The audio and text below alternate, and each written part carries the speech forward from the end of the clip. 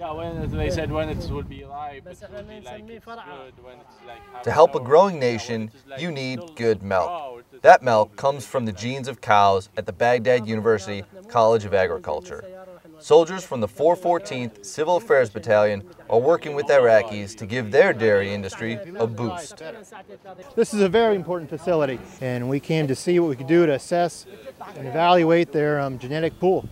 I'm impressed with the quality of work they're doing in their laboratory and collecting the semen, processing the semen, getting it ready to ship and storing it. They're doing a really good job there. And what they're asking the farmers to do is when the cow is in estrus, in other words, ready to breed, asking the farmer to bring the cow to one of these stations, at which time the AI technicians will inseminate the cow and get her pregnant. But making baby cows that have good genes is just a small step in this process. Soldiers also partner with the U.S. Department of Agriculture by helping technicians breed the nation's dairy cows. These cows are an important source of income for farmers to help build a strong, healthy Iraq. Are all the bulls related?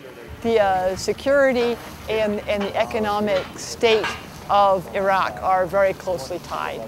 And if you can provide not only income through a job for somebody, but you can also provide for their family, provide milk for their children, then that's very, very important. The people to have hope, and then they can stimulate their own business. We are not here to give you equipment, we're not here to buy you stuff, but we are here to help provide training. This training, along with milk, does a country good. Reporting for Multinational Division Baghdad, I'm Staff Sergeant Mark Burrell. for them, let's PT test.